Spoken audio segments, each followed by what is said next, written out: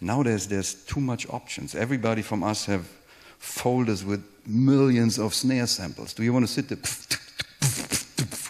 You know, better create your own. Back in the days, you all had the same stuff, but you all sound different. Now, there's so many options, and they all sound the same. Which is a big problem, I see.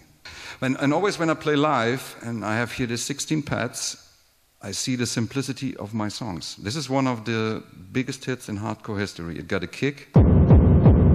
It's from the 909. It got a tom. It got a crash. A vocal sample. And the melody. And altogether it sounds like this.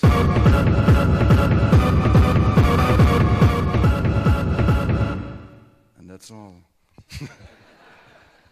And a lot of people do too much. You know, it's the same like, oh, layer this in 10 times. Why? Look for a good one. You know? Also, back in the days, you don't have 20 reverbs. You had maybe 2 and a delay. So you take one sound and everything sounds like completely with a nice room. Today it's too much and then it sounds like shit.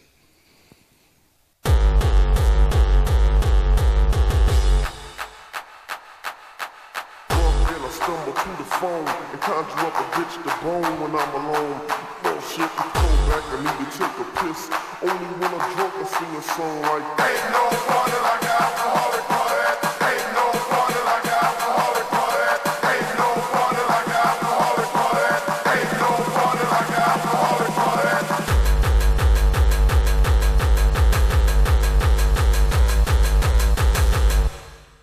This is kick.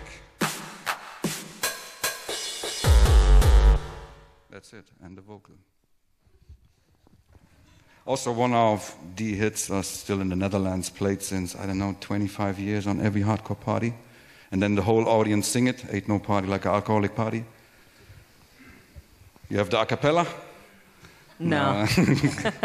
It's from the Alcoholics. I don't know if you know, from New York. But then came all these styles, and this was the beginning of the end, I would say.